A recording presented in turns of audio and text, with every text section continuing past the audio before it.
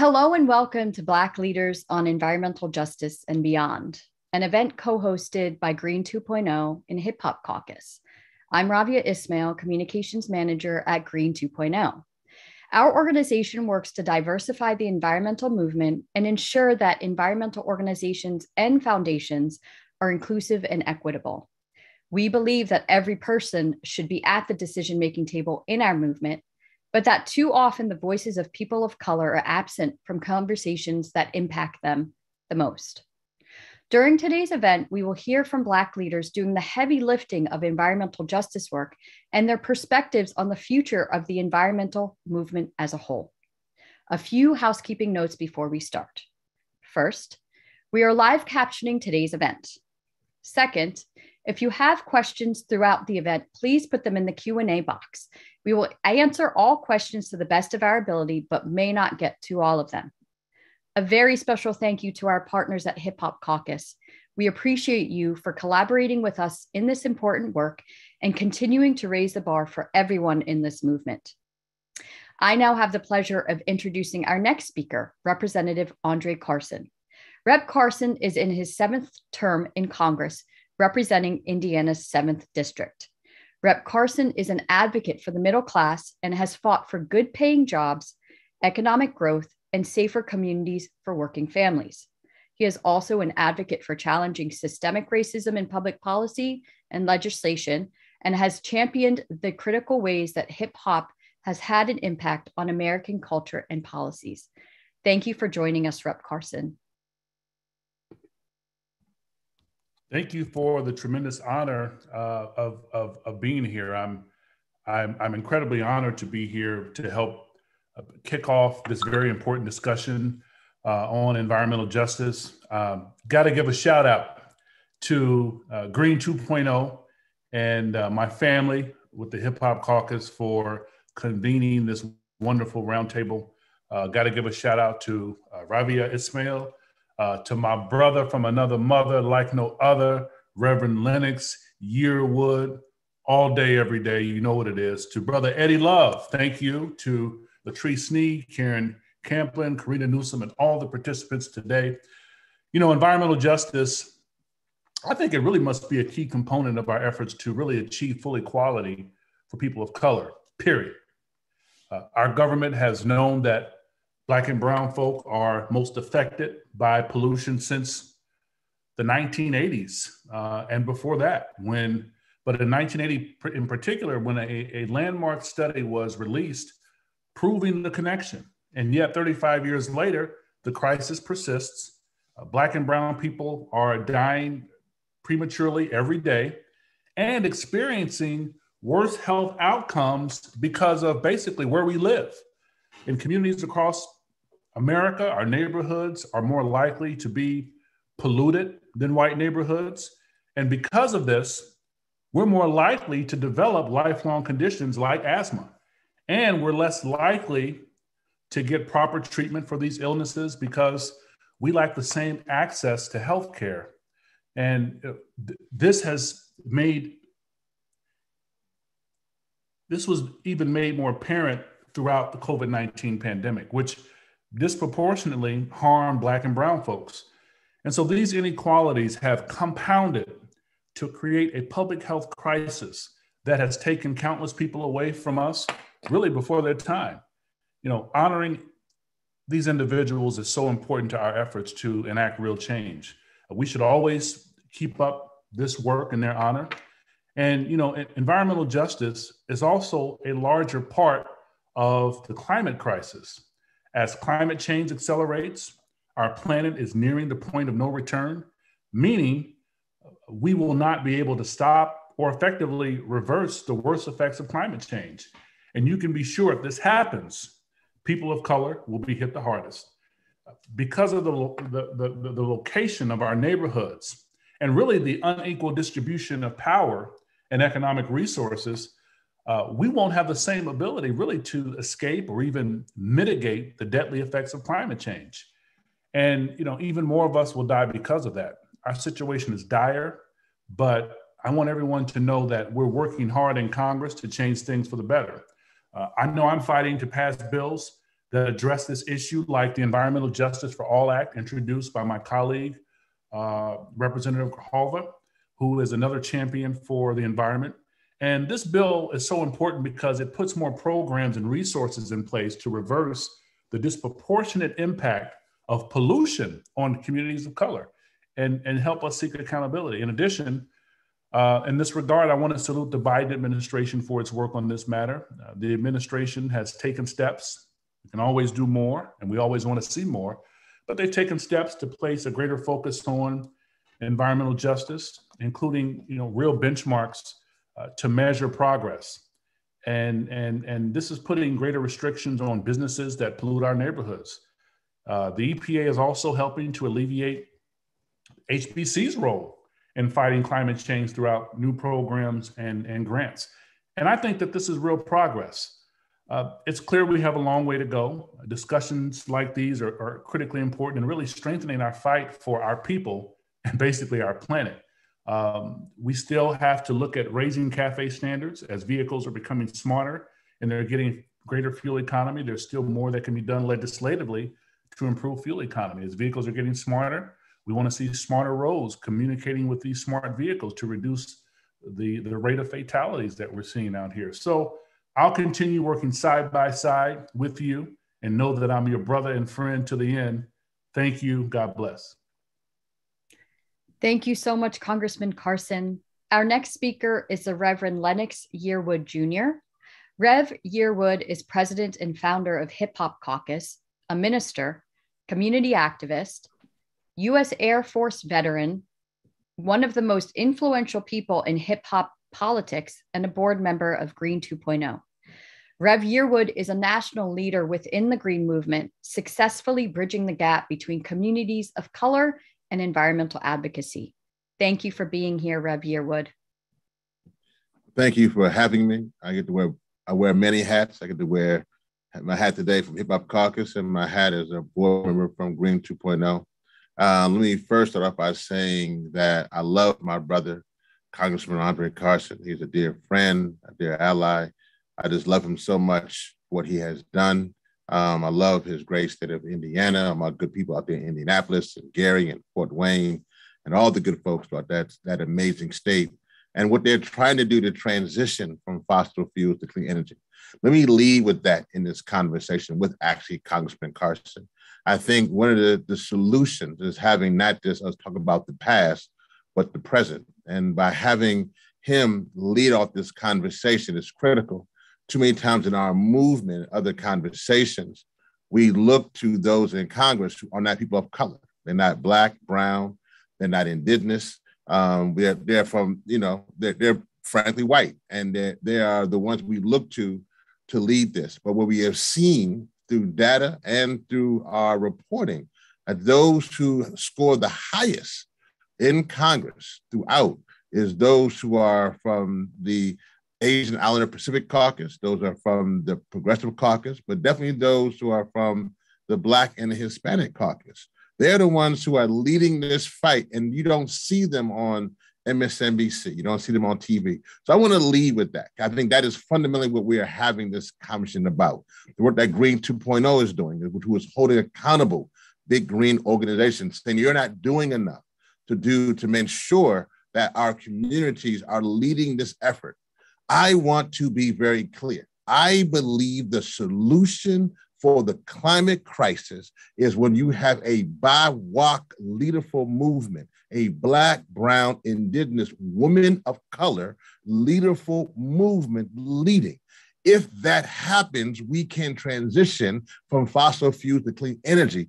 If that doesn't, we're going to be stuck having dirty air and dirty water and in a position where we're having a climate crisis. But that's where we are today. And I think that's what this moment is. It's not about lifting up. I want to salute Solutions Project and have putting forth this Black Climate Week. But I want to say that, listen, Black folk been dealing with climate and pollution for a very long time. We just ain't come with a week now. And so I want to be very clear that we have been at the forefront of this issue, not only here in this country, but around the globe. And the one thing I want to say that's so important, that I want to make sure, there's so much to say, but I want to really hinge on what Congressman Carson also said about policy. the policy, either we shape policy or policy shapes us. We are dying, y'all. We are getting asthma. We are getting emphysema. We are getting cancer. My home state, Louisiana, has gone through Katrina, and we just went through Ida. We are literally dying because of the hurricanes, the wildfires, the droughts, the floods. We are dying when it hits, and we are dying when it leaves. We're dying when it leaves because we are left behind. We're also dying when it leaves when people come in to steal our property and our land. And so that must be changed. We're dying because of the petrochemicals that are in Cancer Alley. I can go on and on.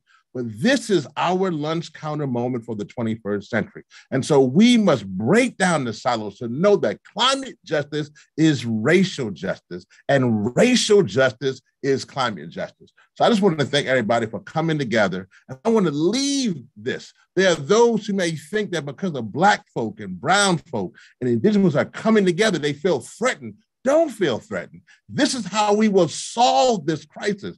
When we all come together and we break the silos. So don't feel threatened. Don't feel aghast. You hear about us about liberation for our people, but just know that this is the way, because we have for so long not looked to this leadership. So again, I conclude how I started. The way we solve this climate crisis by having a BIPOC leaderful movement, a Black, brown, indigenous woman of color, leaderful movement, leading and funded properly to make sure we can transition from fossil fuels to clean energy. God bless y'all. We're praying for Ukraine and keep on fighting. All power to the people.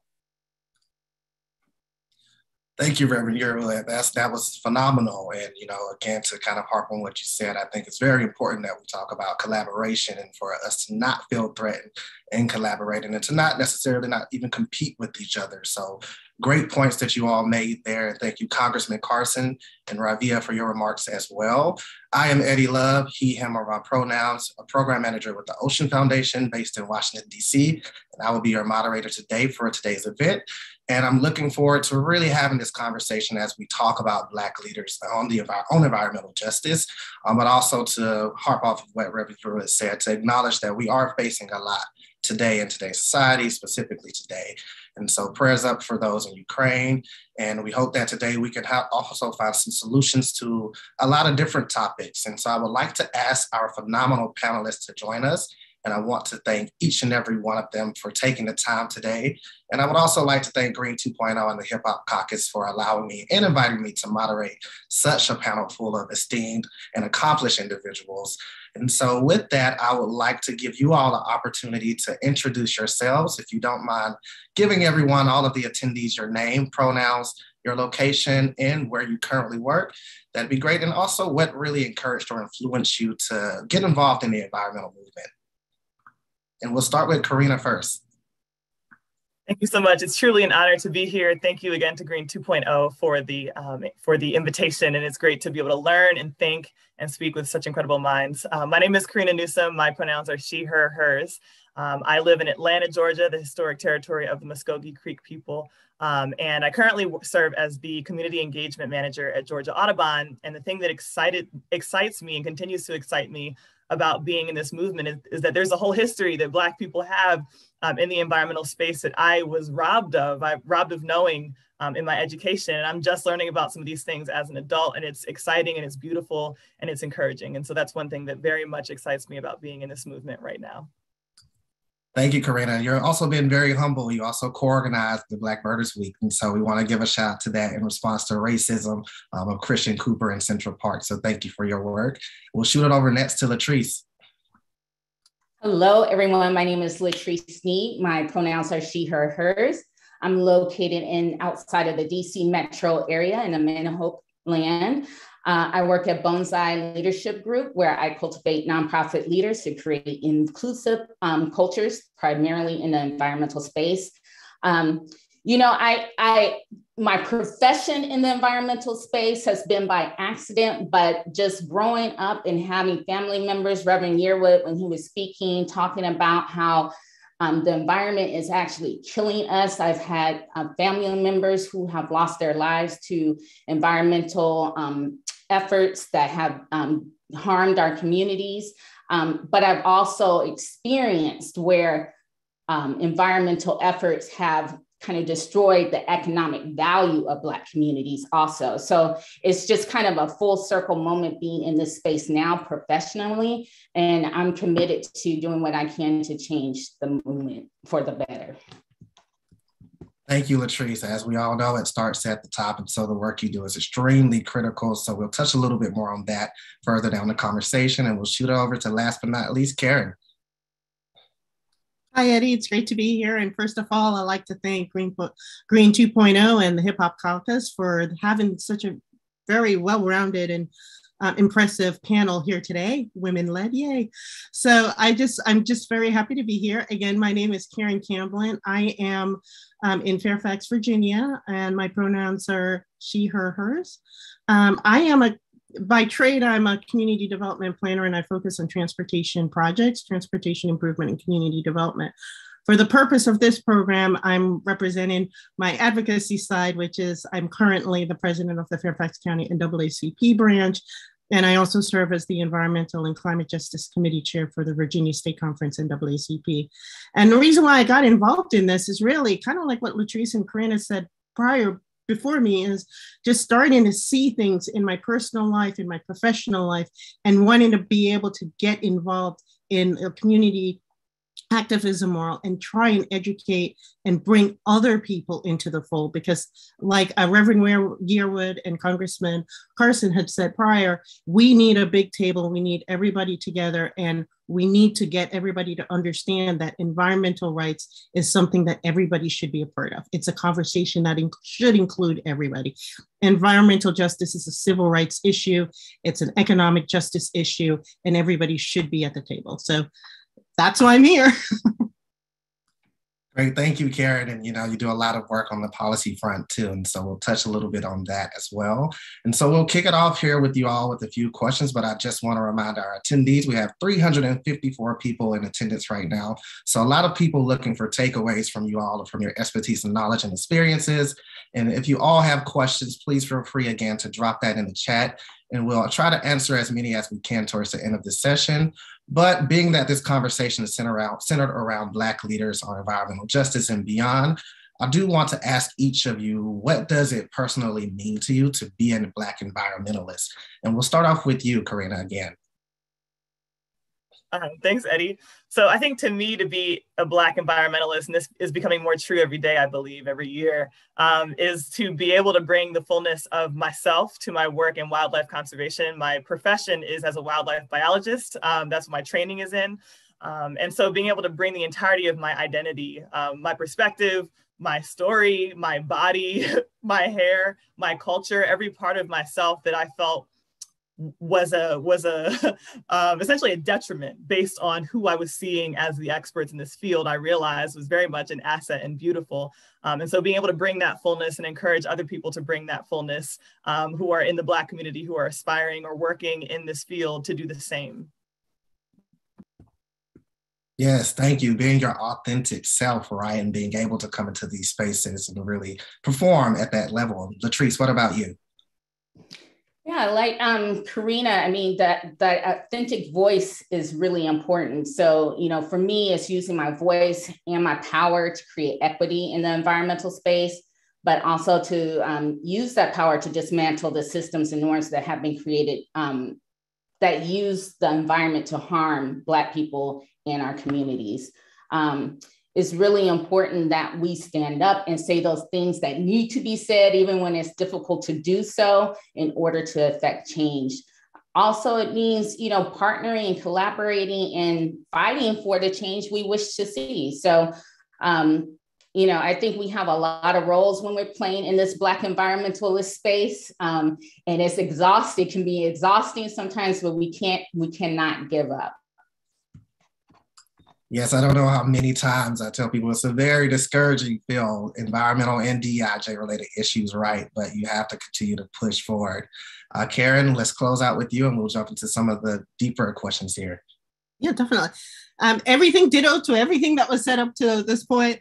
And then I would just add is, as we're trying to bring more people into the folds, it's kind of like a tunnel that just doesn't end, because the Black community, we're not a monolith, right? So we're talking about users, we're talking about education, we're talking about Black farmers, and it's just understanding, just having, being a Black environmentalist, particularly now, is also having to understand all these different other elements of trying to get equity and to remove those disparities, and having that education and bringing it to the table, and then finding somebody and say, well, did you think of Black farmers? Well, hey, I got somebody who needs to be at this table. Let me make that connection. So it's also bringing up, serving as a bridge to make sure all the different facets and elements are at that table.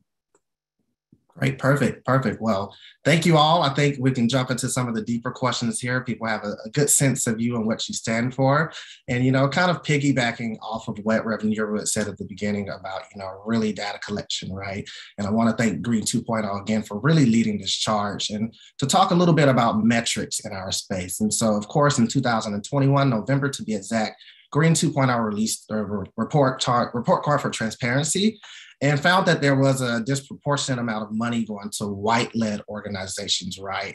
And that many of those foundations have not even begun to collect data on demographics of their grantees, in addition to their staff, right? And so what are some ways that you all think that foundations can truly start to invest in Black-led organizations? And then Karen, I'll actually shoot this back to you because you touched on investment a little bit there.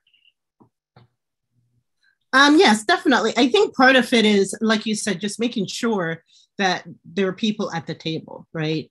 But there's just making sure that the Black community has access to what that clean energy, the transition into clean energy can be. So making sure, for instance, solar panel energy, making sure that Black entrepreneurs have the opportunity to get their information out there, right? So we're working on a project now with a lot of different organizations to create that Black owner database and try to get that into the mainstream conversation. And then making sure, talking to white-led larger corporations that are used to getting access to the funding. They know how the institution works. So it's also trying to figure out a way to kind of simplify some of those processes to allow Black and BIPOC organizations and employees and students and everybody to be able to participate in it. And how do we break those pieces down so everybody can have access to it? It's not too large for the smaller folks and companies and everybody to be able to participate. Right. And really a lot of that is what I heard from you is, really providing those resources right at every level. And also, really building the capacity to set everyone up for success. And Latrice, I see you're unmuted and ready to go. Yeah, because this is a topic that I kind of get a little passionate about because well, foundations and philanthropic groups, they're always talking about how they want to support DEI, how they want to support different types of efforts related to racial equity, but they're not willing to change themselves, And so some of the things that I think they can do, number one, is forgetting about their internal processes. So it's always an excuse for why they can't do something or they can't give something because of their internal process. Forget about your internal process and change it. Change the way that you've always done grant making to adjust if you really want to make a difference. And it's also about being proactive versus reactive. So just stop just sending out RFPs and asking organizations to apply. Go to those Black-led organizations and ask them questions. Ask them what they need. Ask them how you can help them be successful. Ask them about what challenges they're facing. Ask them how you, the grant maker, can make it easier for them to apply and gain funds. Or not even apply, just give them what they need. Develop that type of relationship with some Black-led organizations where they can call you up to get advice, support, and funding when needed. That's what they have to do. They have to change their traditional ways of implementing grant making in order to develop these relationships with Black-led organizations. If you say that's what you want to do it. Mm-hmm. Mm-hmm. Go ahead, Karina. One thing, so I'm right there with Latrice, because this is an issue that I feel like as a young professional, I've been coming up upon a lot, and that I've also talked with Latrice about specifically, actually, and wanting to piggyback on her, looking at the system itself. There's an entire system, an entire culture that is developed in philanthropy that has excluded Black and brown people this whole time. And so in addition to just like the the bureaucracy of philanthropy, there's a whole culture that you have to know how to navigate in order to kind of win in the game, which is toxic and continues to be exclusionary. And so that has to be addressed in its like at the fine-tuned, very like granular levels of the system. And even things like, are the funds restricted or not, right? Oftentimes when you're living in the margins of society, you have to have the flexibility to respond to your community, and these things can change on a dime, right? If you're dealing with like highly restricted funds, you don't have that freedom. Or if you're talking about like the timeline of dispersing the funds, right? Like these things are all have to be thought about. And Nonprofit AF and an organization called Rooted in Vibrant Communities in Seattle has a phenomenal kind of like rubric to figure out if you're doing granting and philanthropy equitably. And I'm going to put a link to that in the chat right now. So be on the lookout for that.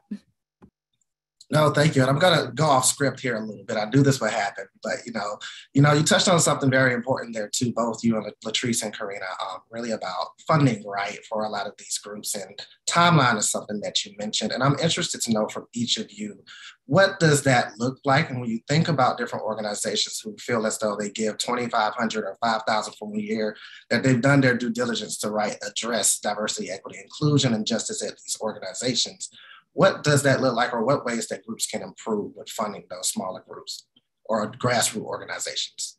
Yeah, I can actually give you an example of a group that I'm working with right now that approached me about helping. It's a new Black-led nonprofit organization.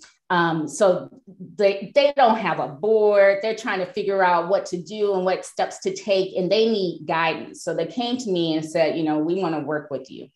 Here's the thing, they've got a foundation that is supporting them in their organizational development, the leadership development, that has said, you figure out what you need and let us know, and we'll pay for it. So we talk about what she needed. We laid it out. She went back to the foundation. They said, this looks great. Boom, wrote a check and gave it to her, because it was a need that they knew that she had to have in order to be successful. That's how you help Black-led organizations. You listen to the Black leaders. You listen to the Black leaders that understand what they need, and then you believe in them and you trust them, and you put the resources behind them in order to make sure that they're successful. No, thank you. Correct, Karen or Karina, anything to add to that?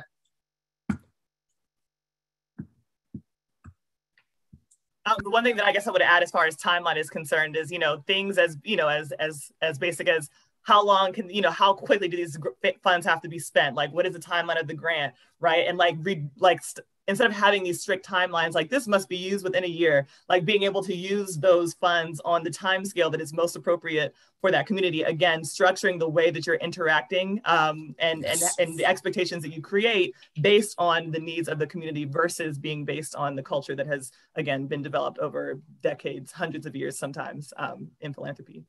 Right. Oh, thank you. Go ahead, Karen. Yeah, the thing, what I would add is also having those internal measures. It's one thing to say we want to have more diversity in how we allocate our funds, but are you really doing it? And have set goals that are measurable, that are quantifiable, and having somebody who is accountable and responsible for doing that tracking. So it's anchored to someone, to some policy that's internal to that particular organization.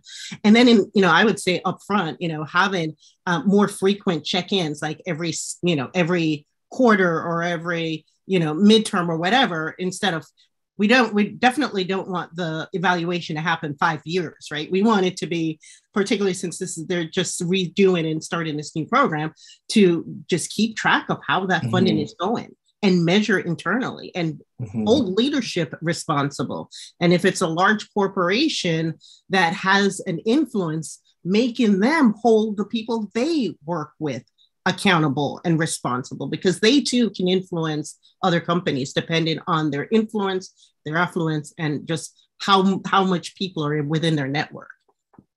No, great point. And I think that now, especially following June 2020, that, there's been a heightened level of accountability for a lot of groups, right? And social media in itself has played a huge role in that and allowing us to see these disparities. And so, something that we can kind of, really rely on a little bit with a grain of salt. Social media is also a little problematic, right? But Latrice, go ahead. I see you've unmuted. You got a little passion and fire burning, right? Well, I thought about one more thing that just burns me up about the philanthropic space in terms of Black-led leadership is, when organizations want to support diverse-led organizations, I want them to hear this. Stop going to white-led organizations to ask them to partner with BIPOC organizations. So you can funnel your money through the white-led organization, and the white-led organization just dribbles out a few dollars to the partner group that has to then do whatever that white-led organization wants to do. Create your own relationship with that BIPOC organization, with that Black-led organization. Stop going through these big white-led green organizations in order to get your diversity fix. Mm-hmm. And you really just set the chat on fire there. So a lot of truths and a lot of 100% in there. So thank you for that. A great takeaway for everyone. And as we kind of talk about this, we've been speaking more externally, right, about grant making and what foundations can do. And Karen, you touched on this a little bit, just about, internal measures that we can really take as groups, right? And so there is a big difference in discussing, the external need for racial justice, but also, with them not recognizing that internally as that the workplace culture needs to change, right? And so what factors have specifically, or, for you personally, caused you to stay or leave organizations that you've been at? And we'll go to Karen first. Okay, so, you're very general basic, your incentives, your medical and all those things. But personally do I have the support and backing of the corporation? What is leadership doing? Is leadership allowing hostility to exist within the workforce? And if there is hostility, how immediate is the reaction? And are they trying to, victim blame, or are they really trying to find the root cause? And then, are they taking it a step further? Is it going to, is it a case by case basis? Or is this going to result in policy change? And is that policy change going to be effective? So, those great packages are fantastic, wonderful, but it's also, how am I treated? Is my worth, is my value, is my contribution to the company accepted and appreciated and acknowledged, that it helps the company's mission advance as well? Can I piggyback off of something?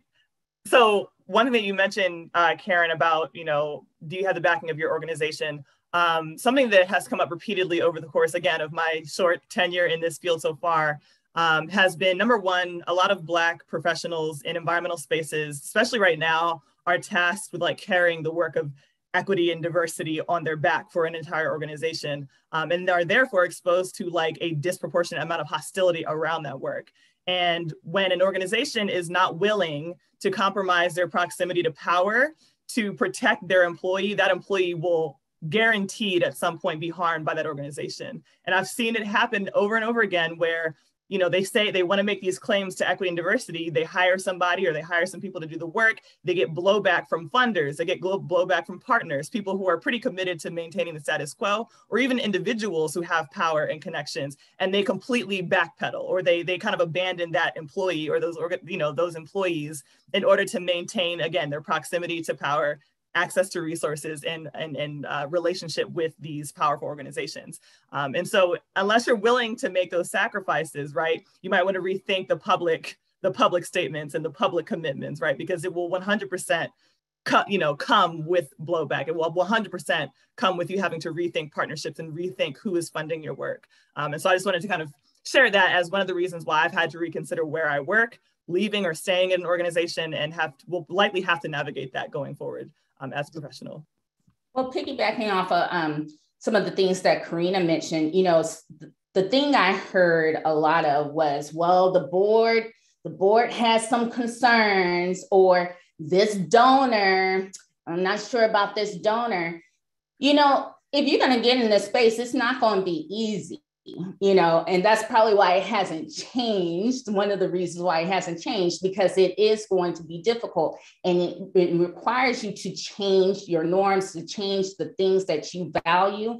And it might mean saying no to that donor. It might mean saying no to that board member and not pleasing other people, as Karina mentioned. So you have to stand in your power too, if this is something that you really want to do.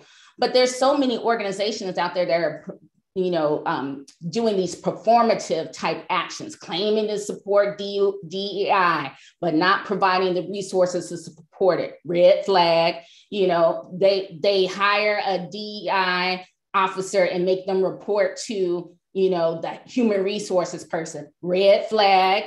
They not really willing to change any of the things, the systems. They like to be comfortable, and that thought of being uncomfortable and change feels uncomfortable to them to want to lean into. So then you have things that arise, the tokenism, the using of the blackface to highlight, hey, we got some diversity now, or the gaslighting that comes along with, Black leaders and staff members that come into the space. And when those situations like Karina has shared happen, the gaslighting begins, There's also, the day-to-day microaggressions. Now, let me back up a little bit. I've been in all these situations, and I've stayed in some situations way too long. I've gotten older now. It's not all about, that good check. My grandmama used to say, well, you making some good money. Well, good money ain't always, good money is not always good in that sense. Your health, your values, there's so many more things that are important. And when it comes to that tokenism, gaslighting, microaggressions, the lack of respect, that's when I have to say, yeah, I'm out. If organizations want to continue to keep Black people in diverse organizations, they not only need to do a good job of recruiting folks, a diverse group of people, they need to be better at making their places of employment more inclusive. And that doesn't mean making sure people assimilate to your culture. That means you change your culture to really support all the dimensions of diversity that person is bringing to your organization. Yes, a couple of finger snaps from Karina there. And, one other thing, as you were talking about tokenism and, gaslighting, that came to my mind was also nepotism, which is really huge across our sector, right? And a lot of these organizations really feel that bringing individuals through internships, diversity-focused internships, is more than enough to really change or curb that dynamic, right? When in actuality, it's not, because they're not doing that same level of work at the board, right? And so it's really about changing the system all around and engaging and really instilling those values, not only just through trainings, right, but also in each and every individual that works at your organization, to really educate them on what it takes to create that inclusive environment. And kind of just to switch gears here, we've talked a lot about funding and just, the passion that we have with changing internal culture, but let's jump a little bit more into policy, right? And so, Karina, this is a question that, we chatted about a little bit, so very, very excited to get your take on it. But Black communities, have historically been purposely excluded from America's public lands. What progress have we seen here? What more needs to be done to ensure that we ourselves and our history on public lands, that we see ourselves in history on public lands, and to do such in a way that also promotes justice for Indigenous peoples and does not perpetuate their erasure? That's a great question. And one thing that I continue to learn and know to be true is that we hear and use phrases like Black liberation, and one thing that we have to be careful of, and I think almost like the systems that are already at play try to almost coordinate, is that Black liberation doesn't mean Black people getting to yield the same power over people and land and resources that colonizers have, right? It's not trying to be part of that structure. It's eliminating the structures that allow individuals and an elite few to wield this kind of power and cause harm. And so liberation everything from, you know, the actual resources themselves to like the truth being told and history being told truthfully, is that there has to essentially be an understanding that our justice for us is inextricably tied to justice for Indigenous peoples on this land. Indigenous people, including Black Indigenous people who are on this land, and knowing that we can't see this justice come to reality in a silo, right?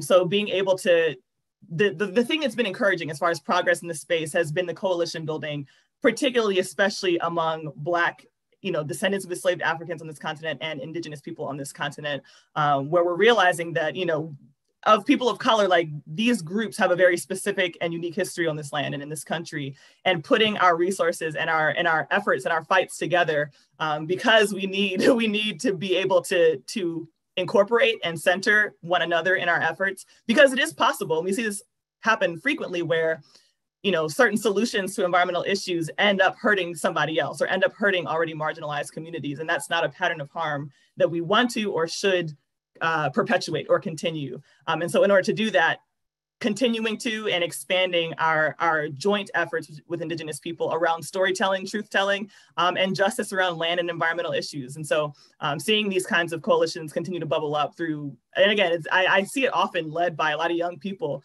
who are seeing the need and the necessary, the necessity for intersectional efforts that incorporate all parts of our identities, but especially being intentional around the issues that Indigenous people are facing on this continent. So coalition building, I think, is so important. Great, thank you. Always a great point of intersectionality, right? And I'll give Karen a chance to respond to that as well if she would like. Yes, definitely, thank you. And I think part of it, in terms of making public land such a hostile space to be in, is not just whether or not bodies are going to be accepted and or how others are going to react to them, but how are these spaces designed and presented to the public?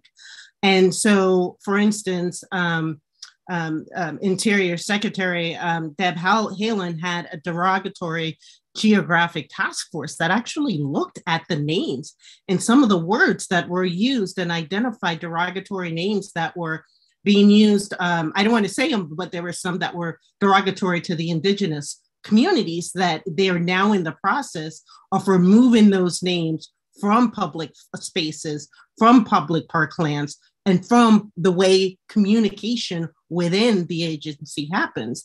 And so words matter, representation matters, and acceptance matters.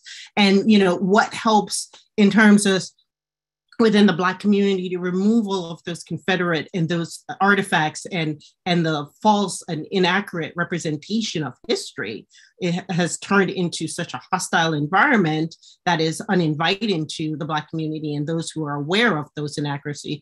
We have also had those things that I never really knew until I heard about this task force.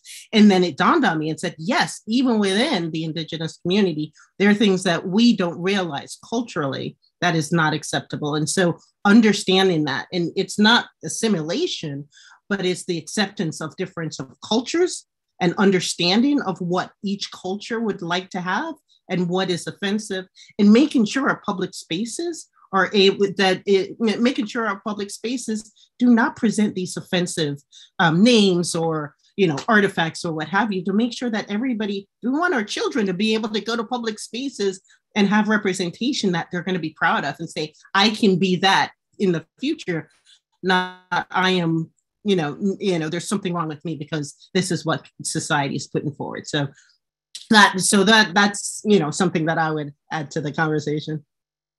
No, great. And, you know, as you talk about that, me just simply being from Alabama, right, and just constantly driving around, seeing all of the different statues and the Confederate flag, making me feel really uncomfortable, unwelcome in a region that I call home, right? It's very critical. And so as we start to really dismantle that more and more, I do hope for that change, but we know that it's a long road ahead of us, right? And I also want to highlight, you know, what Joyce Woodson said in a chat in response to what Karina and Karen said, is that we have to stop comparing sharing trauma and focusing our energies on collaboration and coalitions. And again, I think that is so very important. It's not a competition. It really is a joint effort to all of us. We're really fighting for change and fighting for respect across this industry and just in life in general, right? And so we have a few more minutes left, and there's one more question that I really want to ask you all before we wrap up here and give the audience a chance.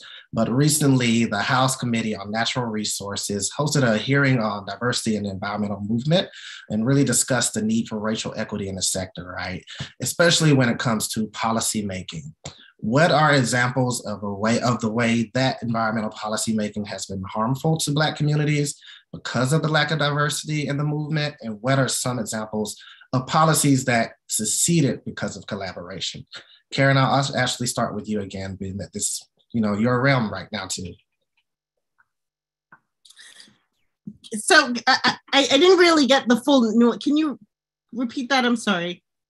Yeah, the question is, what are some examples of ways that environmental policy has been harmful to Black communities because of the lack of diversity in the movement, and some examples that have succeeded? Yeah, I would, the first thing that I would start off is just site suitability, and the policies that make it difficult for communities to be involved in having the way that our zoning and our land use laws are put in place. To make it difficult for the Black and Brown communities to have an active and intentional and transformative role in deciding where things are placed.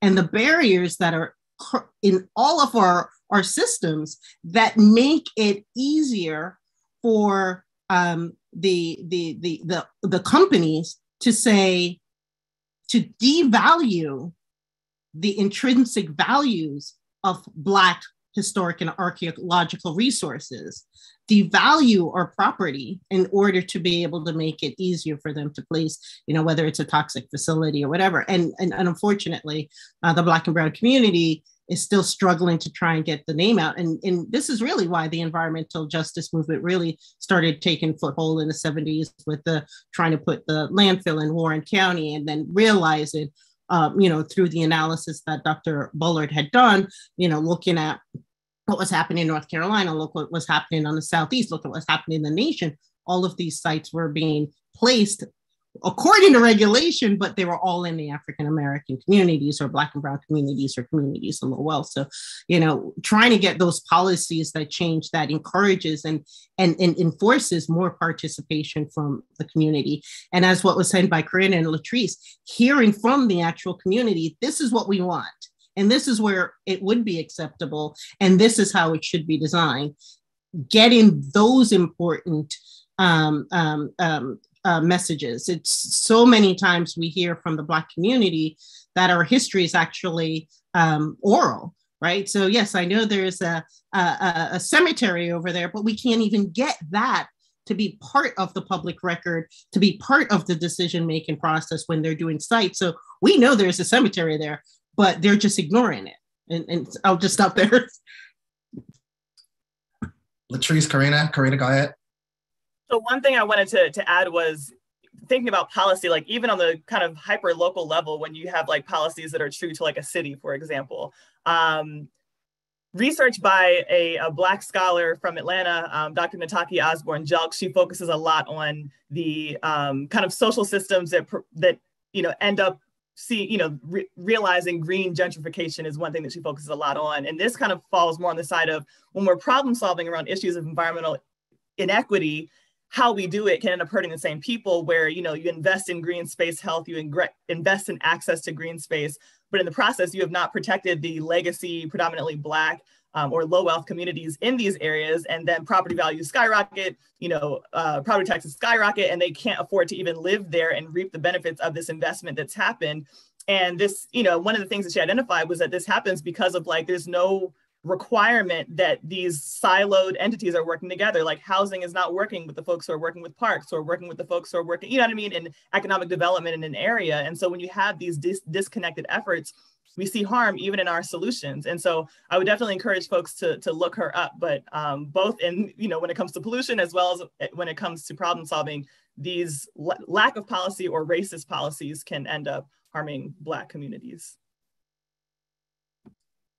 Definitely, totally agree with that. And, again, that strategic planning process is very important, right, for those voices to be heard. Oftentimes, groups create programs and infiltrate, if I may say, for a lack of better words, those communities and groups, and, think that that is enough to give them the resources when in reality, they need to be a part of those conversations, right? And so, Latrice, anything that you want to add to that before we move on? I ain't touching that. Both answers were awesome and right on point. I just say ditto and ditto to Karen and Karina's comments. Perfect. All right. Well, that ends. I have one question at the very end for you all that'll set us up for closing. But we'll jump into some questions from the audience here. And so one question for you all is, as a young Black woman at the beginning of my career, I have less flexibility. How do I balance putting myself first, but also wanting and needing experience / job continuity to advance professionally? I'll give that to anyone who wants to answer it. I would add, when you are young and just entering your career, it can feel daunting to kind of share your boundaries, your needs, your desires out of that, and expectations out of that employer.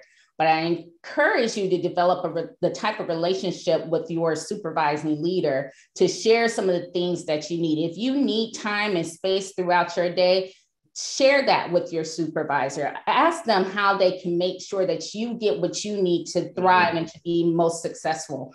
So no one really knows what you need unless you share it. So I encourage you to have those conversations and explore ways that you can get your needs met in order to be your best self. Perfect. Thank you. Thank you, Latrice. We'll go ahead and jump into the second question here that we have. I hope that's very helpful for the young lady that asked that question. The second question reads, it's hard sometimes to know what a job or organization is really like until you work there, which I know we've all experienced that before. Do you have anything you look for or tips for job seekers who want to make sure, the organization they join is truly committed to racial equity for employees and supporting environmental justice? Go ahead. Yep. One thing that I'll say is, obviously, depending on what your organization does, it can look different. But for me, one thing that I look at is what is this organization's relationship with the communities where it is, the Black and Brown communities where it's located, and get feedback from the community. Sometimes it's easier to do that than others. Like if you're not from a place and you have no connections, it can be hard to maybe get that feedback. But I would, in any way that you can, kind of understand how the community around it perceives that, their work and how they've interacted with people to help kind of inform their commitment. Like, is this just talk, or are they actually following this out? And do the people they're working with actually feel that they are doing what they say they're doing as far as their commitments are concerned? So that's what I would recommend. Yeah, building off of Karina, talking to and finding out if there are connections that or people who may know someone that knows someone at those organizations, and having those conversations with people to ask them about what their experience has been like, or even people who used to work at the organization, if you come across them, asking them about their experience, why they left, what they would consider or think about when they're joining the organization. Also, during the interview process, ask those that are interviewing you, what are the biggest challenges that you faced when it's come to diversity, equity, inclusion? See if they're going to be honest and say, yeah, we struggle with these things. Or if they're going to say, oh, we're totally committed, we're woke, if they say that, red flag out the door, but what you're looking for is for that organization to be honest about the challenges that they're facing, for them to say, you know what? We really struggle with these issues, but these are the things that we're doing to address it. And so that's the key point. What are they doing to address those challenges? If they don't have any solutions, or they tell you, oh, we've got a committee, internal committee, that's another red flag. What are you doing besides having these committees or listening sessions? So there are some things that you can do, but really be thoughtful and asking a lot of questions. Yes, that's key to asking. A thing that I do quite often, and to really ask people to be transparent with you, right, about their experiences. That way you're informed to really make your decision on your own, to know what you're walking into and more prepared. So thank you both for that. And we have a third question here. I think we can squeeze two more in. This question is, what should business leaders know as they are making corporate sustainability plans that address environmental justice issues? And are their businesses already doing this well? This looks like a tough question. I'll give you all a second to think there. Karen, anything from you on this one? I'm still thinking about the part about businesses that do this well, but I did think of something else that I think might be loosely related to this. And that is attributing and acknowledging using the work created by a Black-led movement, because there are times when Black-led groups and organizations, and experience going on the internet, going, wait a second, I know where this is from, and it's not attributed to where its original source. And that is also part of how you can, increase competitiveness for funding as well, right? So it's not only acknowledging, but it's also hindering or kind of muting the voice of that Black-led organization. So I would say that would be one of the things in which businesses being quite open with who they're partnering with, particularly if it's a minority or a Black or women-owned partnership that they are involved with. Perfect, thank you. Go ahead, Latrice. Yeah, I was going to say in terms of the business community, I think there some of the same suggestions apply, just like the foundation community is, working with Black-led organizations, going to them, asking them for their advice, asking them for their feedback, asking them about what they need. It still applies to the business community as well.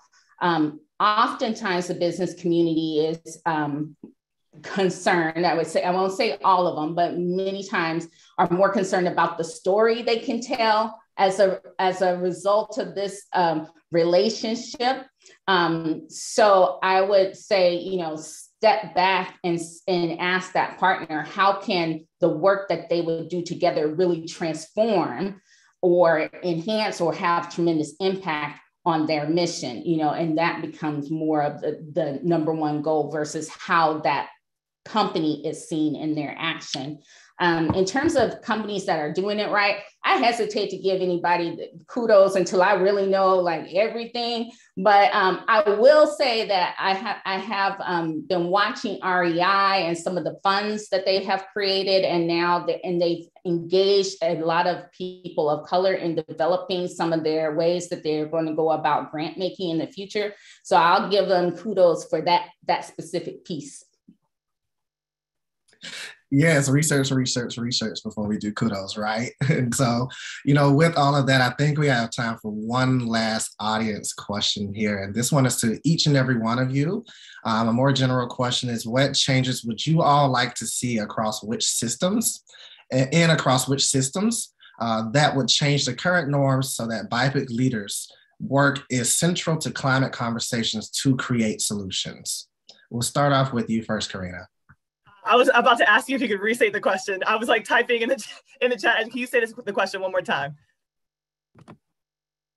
Oh, you're on mute. I am on mute. Yeah. So what changes would you all like to see and across which systems that would change the current norm so that BIPOC leaders' work is central to climate conversations to create solutions? Yeah. So sometimes I struggle to imagine what it would look like to see this actually play out. But the change that I would like to see is that the people who are making the choices, who have the power to make decisions, are people who themselves or their loved ones have been subjected to these most horrible harms that the environment, environmental injustice has posed on communities. Seeing people who are making decisions about the education that young people living in poverty are receiving is disastrous. When you have people who have no idea what it's like to live subjected to these harms, it's disastrous. And so seeing the people who are actually formed by those experiences, making those decisions is what I would love to see in these decision-making positions and power. And seeing people actually being willing to, and we say this a lot, and I hear this a lot, and I say it a lot, give up power. And I think that's almost losing its, its substance because of how much people say it, but literally people have to be willing to not have the power. Like, and I can't make it any more plain than that. And as long as people's first priority is to maintain that and to maintain decision-making power, resource access, like all these panels and all these, again, focus groups and listening sessions that a lot of these larger white-led organizations are leading are absolutely performative and do nothing and are tiring and taxing to people like us, right? Who keep, who have been part of these efforts. And so that's really all that I have to say, I think, on that question. Perfect. And you got the kudos from the other two, so they completely agree with everything that you said. And, unfortunately, we are wrapping up here. We approach 2 o'clock right now. And so I want to thank each and every one of you for participating in this panel, to Green 2.0, the Hip Hop Caucus as well. Before we leave, would each of you mind letting people know where they can find you in the event that they want to learn more about the work that you're doing? Karen, you first. I think the best way to get in contact with me via email would be at ktc1426@gmail.com. I'm in Fairfax, Virginia. So if you're in Virginia, just let me know. Perfect. And Twitter, if you have Twitter, where can they find you? Oh, Twitter is, I do. Let's see, at KTC, at KTCAMPBLIN. And yes, and then I also, joined the Facebook for Fairfax County NAACP. We've got a Facebook page for the Environmental and Climate Justice Committee, and we've got a Facebook for Green New Deal Virginia Coalition. So many different hats that you can reach out and get a hold of me. Perfect. Thank you, Karen. Latrice. Karen, you're right around the corner. We're going to have to get together. But I can be reached on Twitter, Latrice Sneed, or even on LinkedIn. Same thing, Latrice Sneed. That's the easiest way. Perfect. Thank you, Latrice. And last but not least, Karina. So my email is karinanewsom@gmail.com, and on Twitter and Instagram, I'm at Hood Naturalist, Hood_naturalist on Twitter, Hood_naturalist on Instagram. And before I go, I just want to say, Eddie, thank you so much for moderating this panel so beautifully and smoothly. And there's always so much to talk about. So just thank you so much for the phenomenal job you did this afternoon. Thank you. It's been a pleasure to speak with you. Thank you all. I'll pass to Atlanta on my way to Alabama, so we'll have to link up at some point. But again, thank you all for your time today. Thank you, everyone, Reverend Yearwood, Congressman Carson, Rabia, and Adrian, Alicia, for setting this up. We will send out an email with everyone's social media handles, and we will respond as best as we can to any outstanding questions. So once again, thank you for joining the conversations on Black leaders in the environment and beyond, as we discussed